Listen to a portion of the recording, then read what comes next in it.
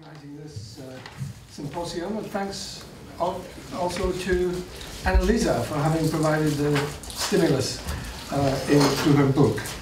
A book that seems to me to be ambitious and wide-ranging and engaging with fundamental problems in epistemology. I should say right at the start that I come at these issues from a perspective that's really quite different from that of Annalisa, but it's also a perspective that's different from those with whom she engages. So there are presuppositions that she shares with her opponents that I would take issue with. I don't want to plug my own perspective today. That would be inappropriate. But I just warn you that what I say will be coloured by that rather different perspective. All I want to do is to, first of all, highlight one point concerning the outlook that Annalisa shares with her opponents. And then I'll raise a couple of issues arising from her account of perceptual justification and extended rationality. The point I want to highlight has to do with a slide that's also easy to make, and I think that Annalisa makes, and several of the speakers here today, and pretty well everybody makes, a slide from a common sense thought that we can be justified in believing things because of our perceptions, perceptions being things like seeings, feelings, smellings, and the like. That's the common sense thought. We can be justified in believing things because of our perceptions, to what I regard as a further and much more theory-laden thought that our sensory experiences, along perhaps with other factors, can justify our beliefs. The first of the two issues, that's the point I want to highlight, and then I said I'd raise two issues about Annalisa's account of extended rationality. The first is this: whether, assuming that there is a problem of what Annalisa calls cognitive locality, the moderate position could adequately address it. And the second issue is whether Annalisa says enough to make sense of the idea that certain background assumptions are constitutive of empirical rationality. I begin with the common sense thought. The idea is that when, for instance, you look at something, say the contents of your fridge, philosophers like banal examples, so here we have a banal example. You're looking inside your fridge, and the common sense thought is simply this: that when you look in the fridge, you can and normally will thereby be justified in having various beliefs about its contents. You may see that you have some milk there, that there's some butter there, there's some rather old meat, etc., etc. That's the common sense thought. This thought is apt to lead philosophers, epistemologists, and does lead Annalisa, and those with whom she engages, into the further, more theory-laden thought that I think is not part of common sense and indeed is disputable. To build up to this point, I need to attend to the distinction between perception and experience. Remember, I said that I'm taking perceptions to be episodes like, seeing a tree, seeing milk in the fridge, or hearing a fire alarm. That's perception. It's clearly relational, involves standing in a relation to a mind-independent object. Now, it's agreed on all sides that perception, so construed, is an essentially relational notion. It's widely accepted, though, that perceptions involve what I shall call sensory experiences rather than perceptual experiences. Perceptual experiences, by the way, in my terminology, are, funnily enough, experiences implicated in episodes of perception. So if you're having a perfectly hallucinatory experience that's for you indistinguishable from a perceptual experience, that's not going to count as a perceptual experience. I use the broader term sensory experiences to include both perceptual experiences implicated in episodes of perception, but also the kind of experiences you would have in perfect hallucinations. Now, it's widely accepted that perceptions involve sensory experiences, It's also very widely accepted, not universally accepted, but widely accepted, that those experiences are, as I shall put it, they're not essentially relational to mind-independent objects. They're the sort of experiences that may, as a matter of contingent fact, be caused by objects in the world around you, by the impact of these objects upon you through hearing or perception. But that's a contingent matter about the origins of the experiences. The experiences themselves are constitutively or metaphysically independent of mind-independent objects, at least of those mind-independent objects in your immediate surroundings.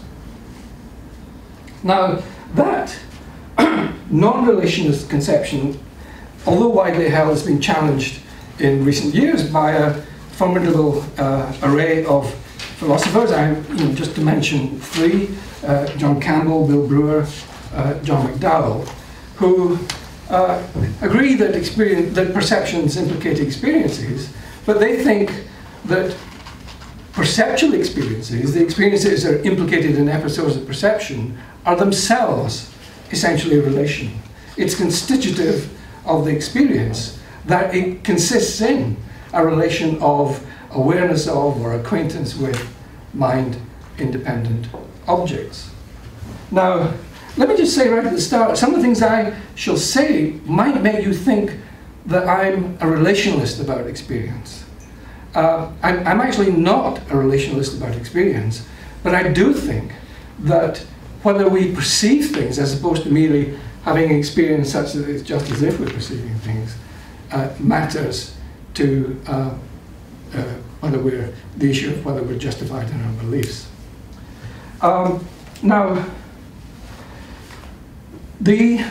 So one issue then clearly is what kind of notion of experience are we working with? Now, I take it that Annalisa's working with a non-relationalist view of experience. She comments on McDowell's disjunctivism, which implicates a relationalist view, and says that she finds it problematic. So I'm going to take it that she accepts the widely accepted view. I just want to draw out some implications of that commitment. One implication is that, in a way, talking of the perceptual basis of our beliefs is just a little bit misleading. Because remember that if you take the sort of standard mainstream line on perceptual justification, I say standard mainstream line, a line broad enough to incorporate the liberal, the conservative, and Annalisa's moderate position, then you're going to be committed to what I call parity. And I put parity on the handout. And that is the claim that there can be parity with respect to the justification of the belief that an F is before one, between a subject who sees an F, recognizing it to be an F, and one for whom it merely looks as if an F is there, and who on that account believes that an F is there. So there's going to be, consider a perceptual case and a kind of hallucinatory counterpart of that perceptual case. Here am I looking in my fridge. It's a case in which I actually see the butter that's in the fridge. I come to believe that there's butter in the fridge accordingly. Let's all agree that I'm going to be justified in believing that in that situation. The point about parity is that someone in a hallucinatory counterpart situation, one in which it's for you merely as if there's butter in the fridge before you, can be exactly on a par with you with respect to justification. Right? That would be true on Annalisa's account, it would be true on the conservative account, it would be true on the liberal account. We just differ in the details of what it takes to have the justification. Now, you may say he's drawing this out as if it's some kind of objection or might be a tension, when it's actually a datum that any sensible theory of justified belief has got to accommodate. And I think I used to think that myself. I mean, I used to I used to be with these people. I wrote a book. I wrote a book about it. But then, as Annalisa says, I've spoken in her presence before as a conversion. So one has all the zeal of a convert. I used to take this experientialist view of justification. It seemed it was. I made this slide from perception to experience, and I thought, well, it's just obvious that when perception gives us justification, it gives us a justification that doesn't, as it were, essentially depend on its being a perception. It simply the source of the justification is the experience, and whatever other factors, depending on the details of your position, you take. Now, I came to think that this simply isn't the right way to think about things. I mean, this isn't quite the order perhaps on the handbook, in the handout, but it might be easiest to mention it first. I think that Annalisa and others are right, that when you're constructing models of justification in general, and of perceptual justification in particular, we want these models to, as it were, fit.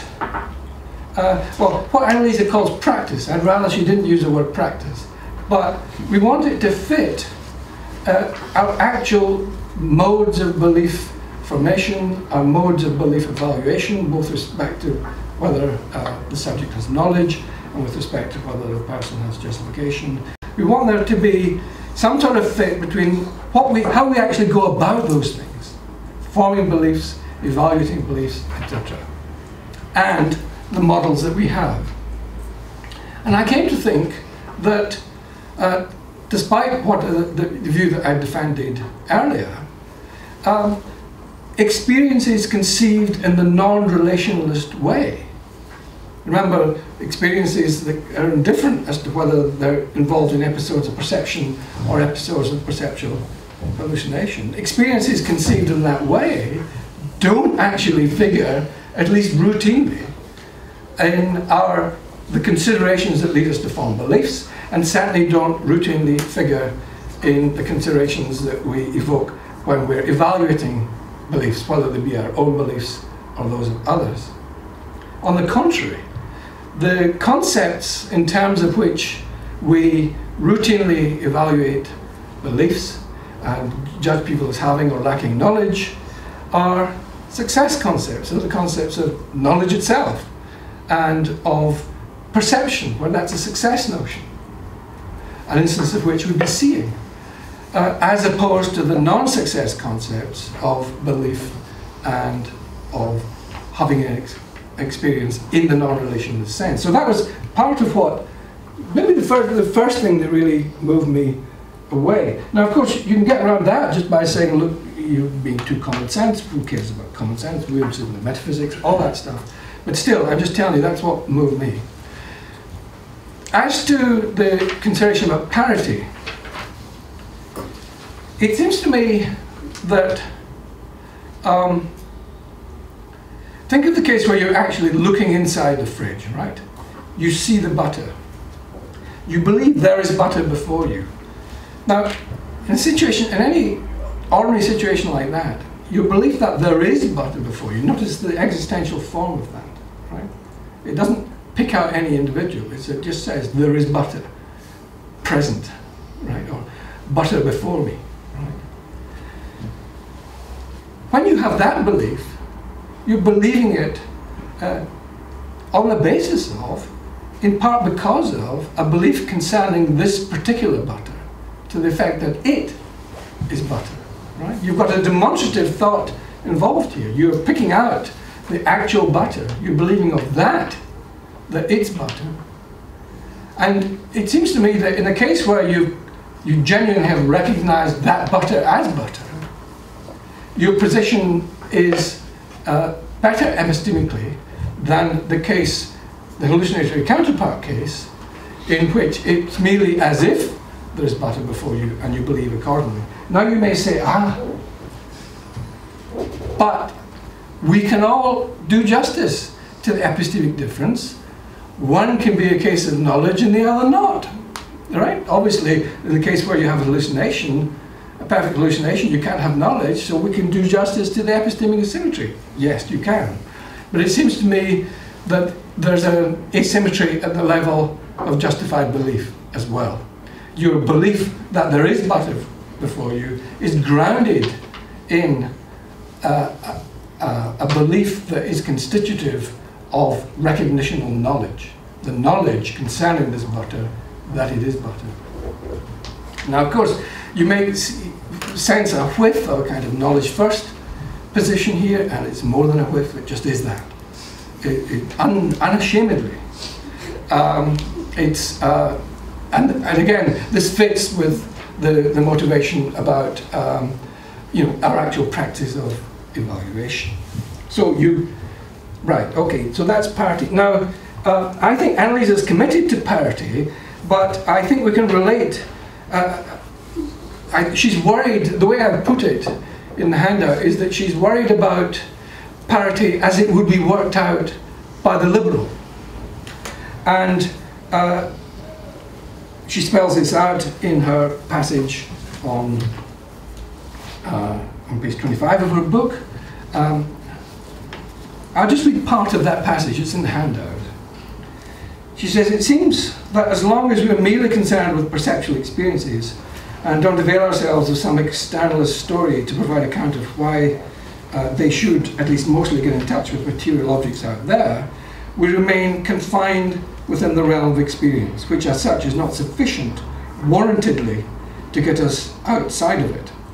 Now, I won't read the rest of the passage. Her worry then is that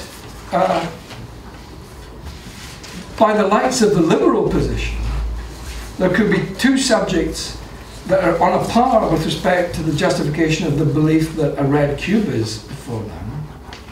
Right?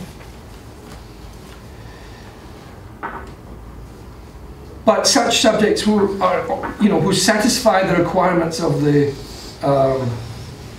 liberal position. Sorry, let me just take a few steps back. Think of two subjects apart in this respect. They both satisfy the requirements of the liberal position, right? So they both have believe that there's a red cube in front of them. They both have an appropriate range of visual experience, and it's true of both of them that there are no defeaters. Right? It's an undefeated belief. By the liberal position, these people are on a par with respect to justification, even if one of them sees a red cube, recognizes it to be a red cube, and the other doesn't. Annalisa's worry is they need not be in a par, truly be in a par with respect to justified belief, just because of the problem of cognitive locality. And why are they not on a par? Because it could be that taking one of the pair, it could be that only one of the subjects in the pair has a reason to hold that his or her experiences are at least mostly caused by causal interaction with physical objects. Right? So that would be an asymmetry. Right. So that's the way parity would be worked out for the liberal position, and Annalisa is balking at it. Now I'm going to come back and to ask if she's whether her moderate position gets around the problem of locality. Now, I'll raise a question as to whether she does. So I think, well, that's what I'll move on to right now. So we're now on section 2, on overcoming cognitive locality. Now, we're familiar, we've had the moderate account before us all day long, not rehearse that. In the second section, what I do is raise a question about what is it that determines which background assumptions are relevant, right, to perceptual justification. And I make the suggestion, this is on page 3 of the handout, I make the suggestion that the idea seems to be that the assumptions that are integral to experiential justification, I'm calling it experiential justification now rather than perceptual because of the considerations earlier, the assumptions that are integral to experiential justification are such that A, only if they were true would our experiences be reliable indicators of states of the external world, and B, only if they form part of an implicit or tacit background picture of the world that is presupposed by our modes of belief formation can our experiences serve their warranting function. So the way I'm presenting it is that claim A, the claim that says that only if these background assumptions were true would our experiences be reliable indicators of the state of the external world, that, as it were, determines what assumptions are relevant in the case.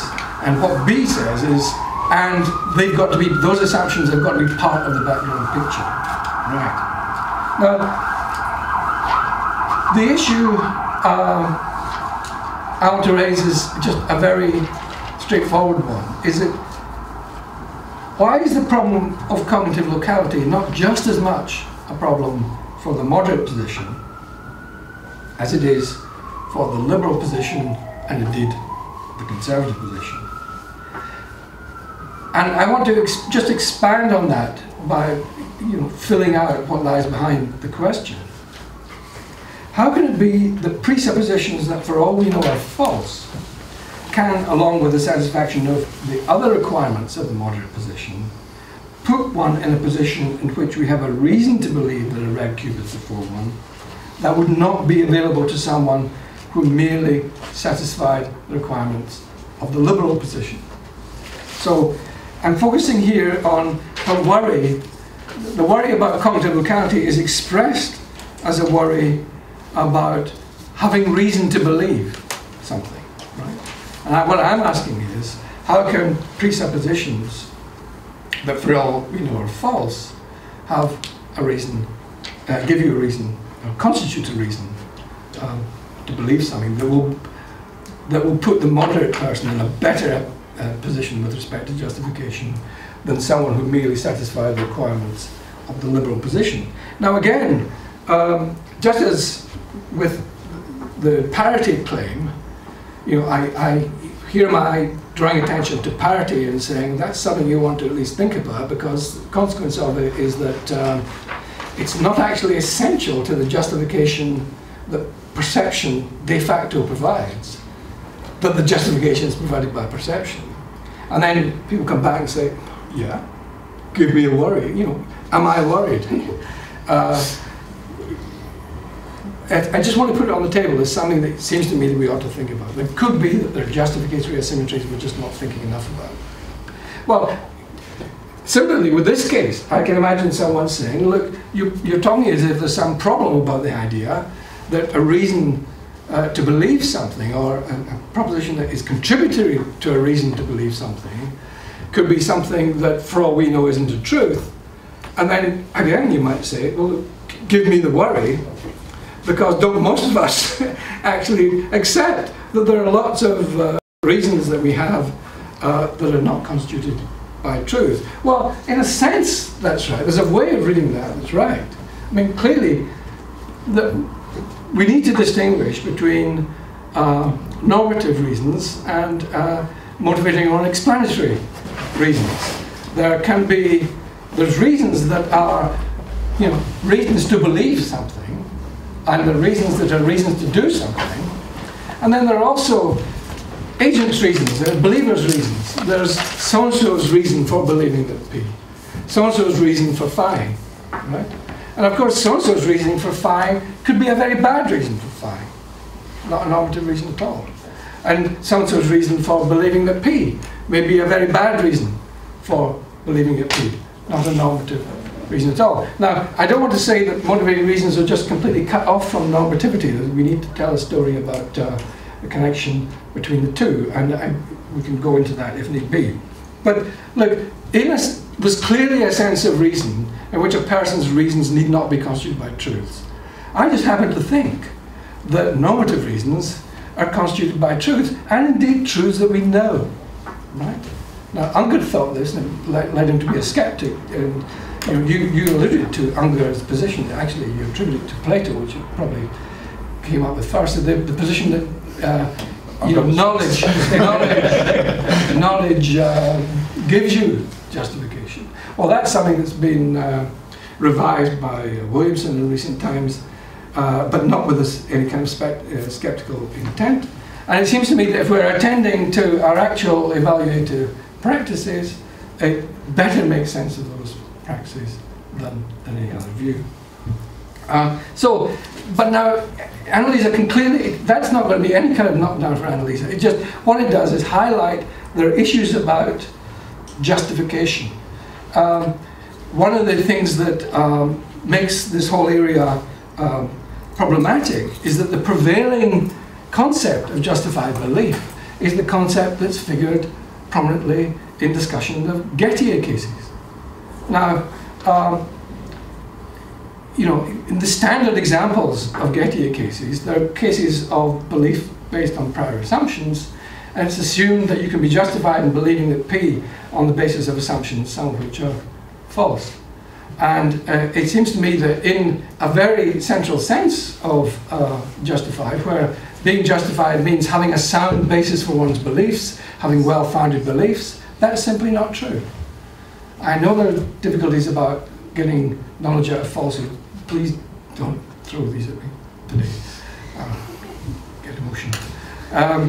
So there's a perfectly ordinary sense of justified belief on which you will, a justified belief is a belief that has a sound basis, and a false assumption doesn't give you a sound basis for belief. Now, I actually think that's the central concept of justified belief, and what is going on in the Gettier cases is a weaker notion. I mean, I'm not going to quibble about words. It's not that these people who had the responses to the Gettier cases were completely off their head, not at all. There's some sense in which you can have a reasonable belief in the Gettier situation, but that notion I take to be parasitic on the notion of well-founded. It's, as it were, I mean, very, very roughly, this won't quite do, but it's, as it were, internally, just as if it was a well-founded belief. It's just not. Right. Now, I don't want to strain your patience at this late hour, so I'll proceed straight to the third section. This has to do with the idea that the background assumptions are constitutive of empirical rationality. I'll just quickly read what Annalisa says about that. This is 109 to 10 in the book. She says, I take it that the notion of empirical rationality skeptics and non-skeptics alike share, like many other notions, does not hang in the air, but depends on our practices. In particular, the notion of epistemic rationality depends on the basic practice of producing, assessing, and withdrawing ordinary empirical beliefs, such as, here's a hand, this wall is red, etc., interpreted as being about mind-independent objects based on the deliverances of the senses.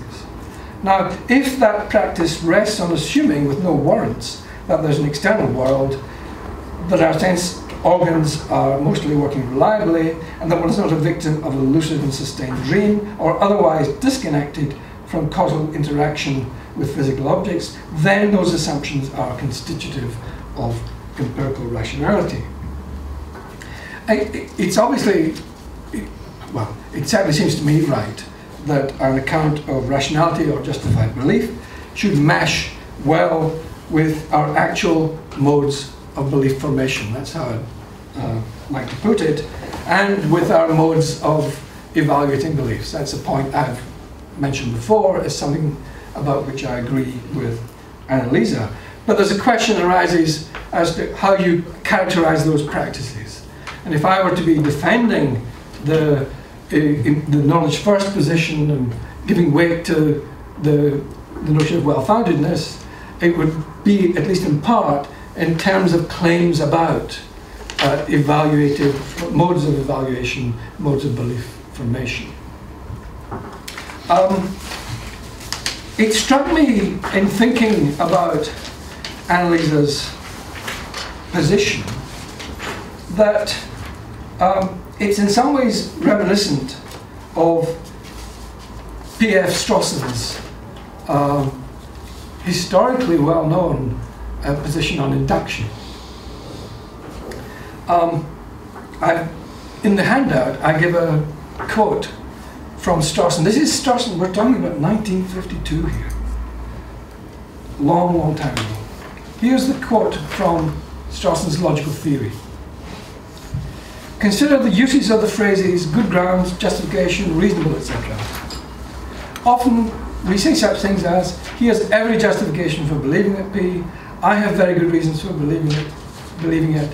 There are good grounds for the view that Q. There is good evidence that R. We often talk in such ways as these, of justification, good grounds, or reasons, or evidence for certain beliefs. Suppose such a belief were one expressible in the form, every case of F is a case of G. And suppose someone were asked what he meant by saying that he had good grounds or reasons for holding it. I think it would be felt satisfactory if he replied, well, in all my wide and varied experience, I've come across innumerable cases of F and never a case of F which wasn't the case of G. In claiming this, he's clearly claiming to have inductive support, inductive evidence of a certain kind for his belief, and he's also giving a perfectly proper answer to the question what he meant by saying that. He has ample justification, good grounds, good reasons for his belief. It is an analytic proposition that it's reasonable to have a degree of belief in a statement which is proportional to the strength of the evidence in its favour. Now, Annalisa doesn't use the term analytic. She talks about what's constitutive of, which she says, rational belief, but one equally could describe it as reasonable belief. And I take it that it's entailed by what Strawson says when he makes his claim about analyticity, that it's constitutive of reasonable inductive belief, that it's belief based on the kind of grounds that he describes in that passage. To that extent, there's a degree of similarity with Annalisa's position. Strawson's view has generally been regarded as not a very satisfactory view of induction, or one that would serve to give one a satisfying account of why induction is reasonable or rational.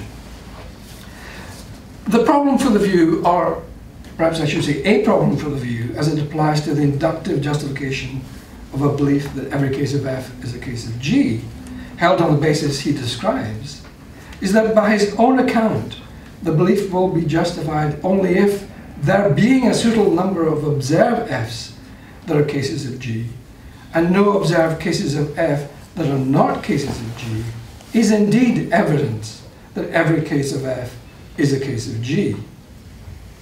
Now, so there's a link in Strawson's thinking between having a justification for the belief, an inductive justification for the belief, and having considerations that constitute evidence for the generalization in question.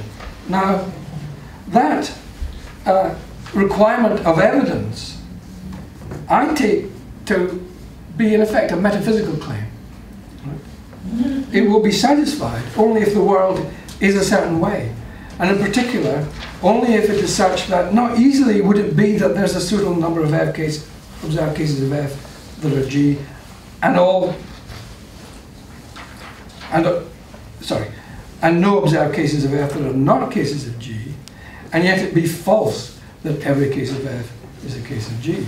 That's a metaphysical claim. It's a modal claim that seems to be a metaphysical one. Now, of course, it might be that Strawson isn't thinking of evidence in that metaphysical way, and it may be that lots of people here don't think of evidence in that metaphysical way either. But it's our way to think of evidence, and it's a way that merits serious consideration. Now, the question is whether an analogous problem doesn't arise for Annalisa's account. Remember, how does the problem arise? There's an account about justification. Just suppose it is the case it's right that this is how we proceed. Actually, it's too crude. I mean, Grew and Goodman came afterwards, and so we know that it's not as simple as it by a long way. But just suppose that he was right in characterizing the ways we form inductive beliefs and the ways in which we evaluate inductive beliefs. That wouldn't itself guarantee that the evidential relation holds between what by those practices are taken to be evidence and the generalization in question. Whether that evidential relation holds depends on the way the world is. Now, of course, that's something that Stirling himself could challenge and probably would challenge. And indeed, Lawrence Bonjour, in his discussion of the problem of induction in the Dancy and Sousa Companion to Epistemology, comments that it looks as if Stirling isn't thinking of evidence in a metaphysical way at all. He doesn't put it quite that way, but that's the effect of what he says. And he's probably right about that as an interpretation. But I think there is at least a notion of evidence here that is metaphysical and that needs to be taken seriously on account of justification. Moving on to Annalisa's account, and this is my final remarks. It's the last paragraph of the handout. Suppose that we count a person as being visually experientially justified in believing something, provided that she satisfies the requirements of the moderate position. It clearly does not follow that beliefs that would count as being justified according to this standard would for the most part be true. Whether they would for the most part be true depends on how the world is. You know, it's a metaphysical claim. And that is not settled by reflection on what we count as experientially justified. Now, this will be a problem for Annalisa if whether an empirical belief is justified depends on how the world is. Specifically, if it depends on whether the belief was formed or sustained in a manner such that beliefs that were formed or sustained in that way would for the most part be true.